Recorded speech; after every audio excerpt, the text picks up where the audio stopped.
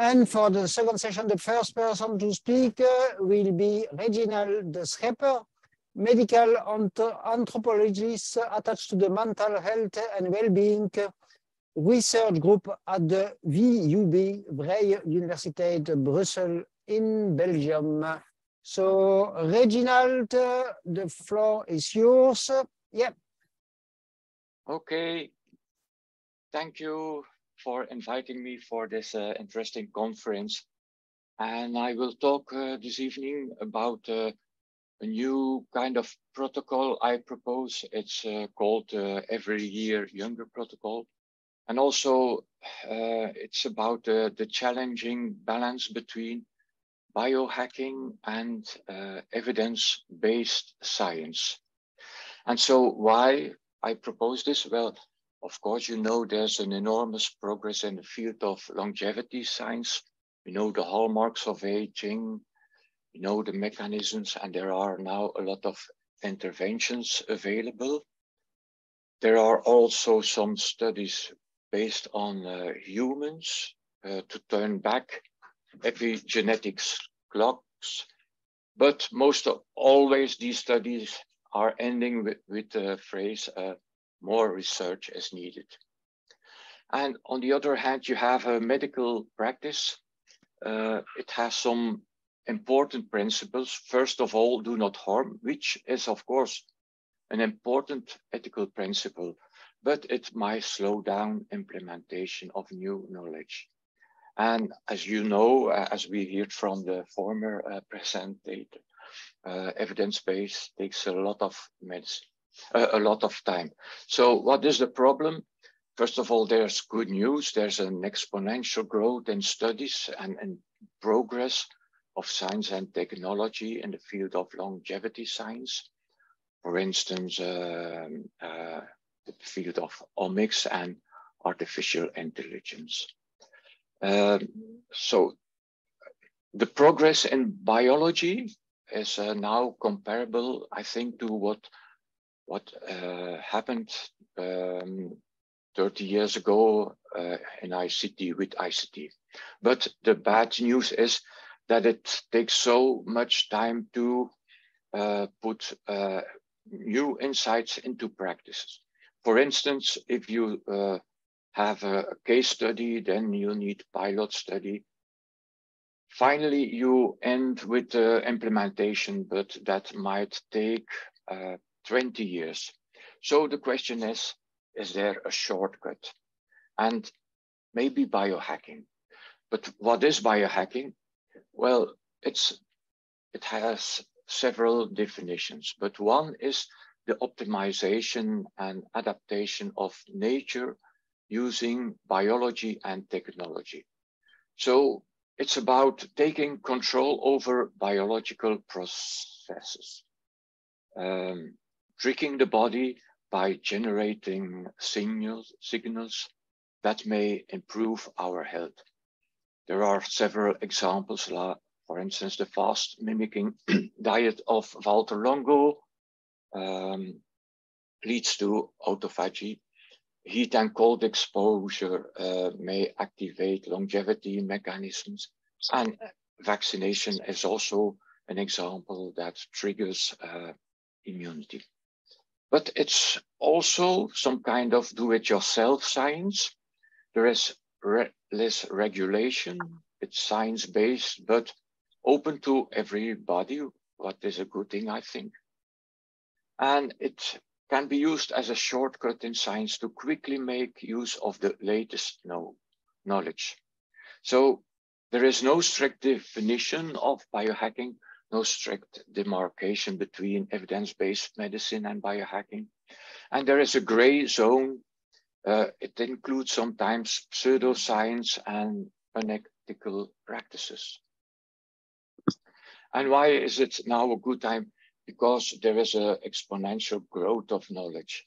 We have almost 2 million of papers published in 28,000 journals. It doubles every 9 years. And to give you one example, there are now more than 500,000 papers on obesity. and more than 100 publications each day. So not even an expert can follow this field. Also, it's now this data, this body of knowledge is now accessible to almost everyone. So everyone can go to PubMed and look up for these things. Also, we have now opportunity for self-measurement. And there are also some do-it-yourself interventions, not always very good things, or not that I would propose to do this. For example, one very striking example is a gene editing kit, and I looked it up. You can buy it now for $169. It's a kit that you can use to for back to your gene editing. But biohacking is also a kind of patient empowerment. And there are several examples of biohackers. You probably know Joshua Jainer, but there are also people who do not call themselves necessarily biohackers, but that these are people, for instance, with serious diseases who, instead of waiting until there was a protocol to cure themselves, they went to the medical literature and they found out how they could, what to do to cure themselves. And there are several good examples of that. So there is an intersection between biomedical science and biohacking. And it has pros and cons. And I think there is situation. Also, my protocol I want to propose, it's called the LKA protocol. And we have to weigh the pros and balances. So there is a risk of doing things that are not fully evidence-based, but there is also a risk of not taking action. And an example of that, there was a few years ago, a study who said, who concluded that aspirin may help treat aggressive cancer, but it's too early to recommending people start taking it. More research is needed. But what if you have an aggressive cancer? If you wait, then you will be dead. And I would also like to quote Niels Osmar. He said, remember that if we do nothing, the aging process will kill us. So now after these thoughts, I would propose the LKA protocol. And it's based on a book I have written. It has been published a few months ago. It addresses a wide audience. And in part 2 of that book, I give an overview of promising interventions. Most of them end with the phrase, more research is needed. But then I thought, what if we could develop a protocol based on all the existing longevity studies?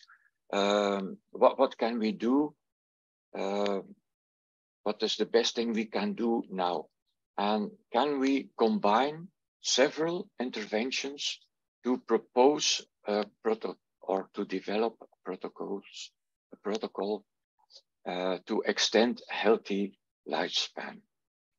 And these interventions, well, the basis is a healthy lifestyle, because there is enough evidence that this is safe and a good practice. And it's based on the 7 pillars, nutrition, physical activity, stress management, social support, sleep, purpose, and environment. Secondly, we can use supplements or proposed supplements, which are generally considered as safe and good, helpful. Then we have medicines, which is more risky maybe, things like rapamycin and medicine. And then we also have some new strategies like hyperbaric oxygen therapy, microbiome rejuvenation, and also some existing protocols like the TRIM study. And I think we may now expect the results of the TREM-X, the second part of the study. I think it was announced to finish in November. So, and also another intervention, combined intervention, is that of Dr. Cara Fitzgerald. And what is also important, that is measurement, because it's not completely safe. So we have to do measurements to control and to minimize the risk. And also we need professional medical supervision. And the characteristics of that protocol is it's work in progress. I could say, in the end, it will be all right, but it's not quite right. So it's not yet the end, as John Lennon said. And it's a challenging balance based on evidence-based medicine on one hand and biohacking. So it tries to combine principles of safety, and also it takes the time it takes. It's an open protocol, which means that everybody can make suggestions for improvement. We can use the principle of quality circle. Quality circles are, it was first proposed by the industry to improve certain products. And the idea is that we are striving for transdisciplinary consensus in which people from different disciplines can have their input in it. And so hopefully we will come to consensus. It's also context dependent, by which I mean that, for instance, your age is an important factor. If you are 20 years, you will not want to take a risk, but in case of you are 70, maybe it's worth taking some risk if there is some promising effectivity. But there's also an idea. It's a dynamic protocol, which means that it is based on the most recent studies, and that has also a consequence that we are willing to make changes in it as soon as there is new evidence urging us to do some changes. So we're making the path by walking it. And to conclude, of course, such an approach is challenging. For instance, one question is how to test a changing protocol, how to obtain approval for such a protocol from ethic committees. But yeah, I just wanted to propose these ideas and hope you can help me and my colleagues to develop such a protocol. And what can we expect? We don't know. Well, my hope is that we will there will be synergy, so that if you are combining several approaches, several interventions, that you may have some synergistic effects. And but also we have to be aware that multiple beneficial interventions may also be harmful. for instance, if you combine several interventions aiming autophagy, we are not sure that combined it's better than one intervention. So we have also to be aware you can biohack yourself to that. And so indeed, to finish, to conclude, indeed again, we need more research, but preferably before we are dead. And that was my talk, and I'm open for your feedback. And you can contact me also on my email. Thank you. Thank you very much, Reginald. I have one question, but first, maybe there are other questions. I see a comment of Len, and I see a question of Edward. So the question of Edward is, how can you make biohacking sufficiently legal to be organized by most medical doctors so that populations participate in the knowledge? And then a more comment, this might be where the functional medicine current move is going to. But maybe because it's kind of in the same domain, I will ask my question so you can answer to the two questions together. Yeah. I globally agree with all what you are saying, I would say, but I miss a point about measuring the results of all this biohacking, you know, because if people are, let's say, testing things, but we don't know the results, it's useful for these people potentially, but not for the other potential patients, and just for all people getting old. So do you have a proposal concerning this? Because I think it's very important. Yes, of course. And indeed, the real biohackers are measuring themselves and using the data for themselves. But here, the idea is to collect all the data and to do a study about it. So this is indeed a very important aspect. We would like to collect all this data. So we have to think about it, that we not just are measuring for individuals, but also to collect all this data. So that's the first question. Then the other question, is it legal? Well, biohacking, it's not illegal, but it's in a gray zone. And so we have certainly to avoid illegal things, but other interventions like use of metformin and rapamycin are also probably illegal or in a gray zone. So we have to try to find a solution for that is not completely illegal, but I agree that it is sometimes at the limit of what is legal. And then the other question, I think, yeah, okay, DJ.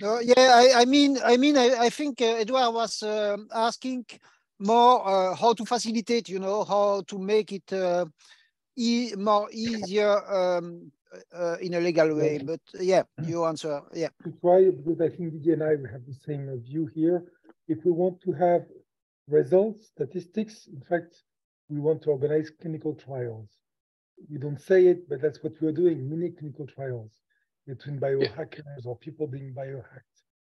This, except in Germany for non-invasive approaches, comes into quite a legal burden of having, as you were saying, approval from ethical committees that are country-specific, that are very, very specific. It's a huge work, and it's complex.